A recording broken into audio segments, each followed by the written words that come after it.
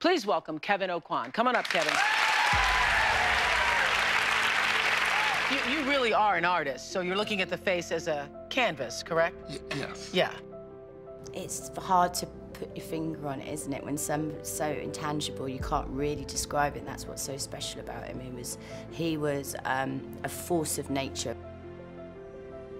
I could tell when somebody else did my makeup if I was gonna like the makeup by where they were placing it with my eyes shut, because I learned by feeling his hands on my skin.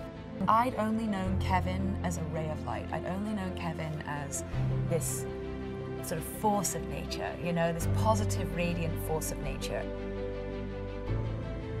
You know, he had that kind of, I don't want to say kind of power, but a kind of confidence. I completely believed him, would have done anything, so. He's a very special being. There'll never be another Kevyn Aucoin.